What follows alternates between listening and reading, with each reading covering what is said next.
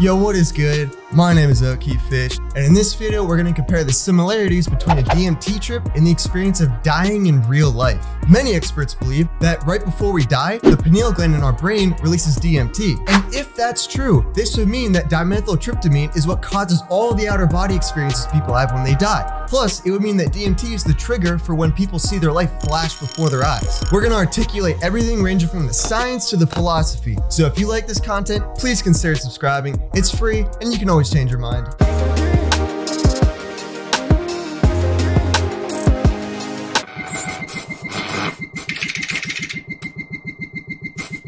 So does DMT produce the same cognitive effects as literally dying? Well, that's a question that requires a lot of analyzation because it's not a yes or no answer. DMT is proven to be naturally produced in our brain, cerebrospinal fluid, and other tissues in the body. And not just humans either. Many scientists believe that essentially every living organism has DMT inside of it in some way, shape, or form, even plants and fungi. So it's not that far-fetched to think that DMT plays an important role in what we call life. It's been theorized that it's released when we dream and when we are born or die, and obviously when you smoke it. So that paired with the similarities of the trip itself warrants a lot of questions about if the experience of death and DMT are linked. When you smoke it, assuming it's a breakthrough dose, your consciousness is basically extracted from your physical body.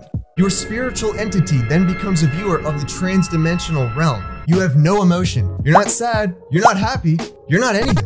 Your consciousness is simply a viewer of everything going on around you. This alone is very similar to what death is. Your consciousness leaves your body, you don't have emotion anymore, and you cease to exist in this current reality. I remember watching a documentary series that interviewed people who had died, but then got revived after being legally pronounced dead. And as they told their stories, all I could think is, holy f***, this is the exact same thing that happens at a DMT trip. One example is a woman in the show described her experience of death to be eerily similar to this exact phenomenon. She talked about how her soul was lifted from her physical self and she could see her body in third person. Here's what she had to say.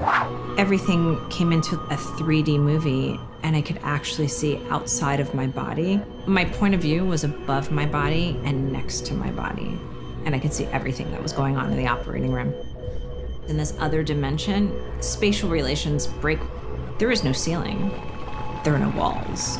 Everything is just moving around in so many different directions. But yeah, what she experienced when she died was pretty much the same thing that happens in a DMT trip. Furthermore, the DMT journey strips you of your ego. Like literally, it's called an ego death. An ego death can feel like both extreme terror and pure bliss at the same time. It basically takes your existence, multiplies it by infinity, and divides it by zero. I've definitely had quite a few of those in my time. It's called an ego death because it takes the understanding of yourself and throws it away. Everything in your life that you thought mattered doesn't mean jack shit. You become aware that the meaning of life is that there is no meaning at all. Why is this similar to death? Because death strips you of your ego as well. Your ego can't exist if you're dead. Another phenomenon that people commonly experience on DMT is being greeted by trans-dimensional beings or spiritual entities. They can be cartoons, aliens, ghosts, whatever. And funny enough, one of the ladies who was featured on that docuseries explained meeting these DMT entities when she'd actually died. I was immediately greeted by a group of somethings. I don't know what to call them. People, spirits, beings. I didn't recognize any of them, but they had been important in my life story somehow, like a grandparent who died before I was born. They were so overjoyed to welcome me and greet me and love me.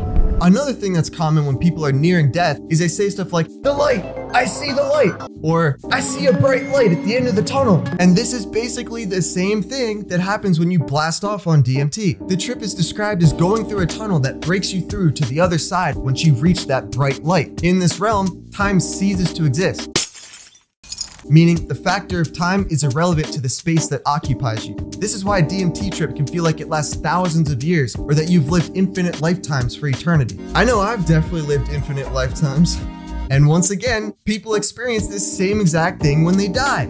Roll it. There was an absolute shift of time and dimension. I experienced all of eternity in every second, and every second expanded into all of eternity.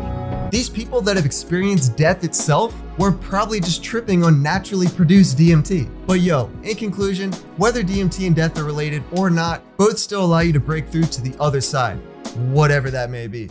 I do have a lot more information about what the DMT trip experience is like, but first, please smash that like button and subscribe for more good vibes in the future. Following me on the internet is completely free, and I'd love to make you part of the journey. And if you want more information on DMT, check the description below for a video I made all about what smoking dimethyltryptamine is really like. That's all for me today. My name's 𝗗𝗘𝗔𝗧𝗛, and I'll catch you on the next one. Peace! Yo, this is actually hella trippy. Anyway.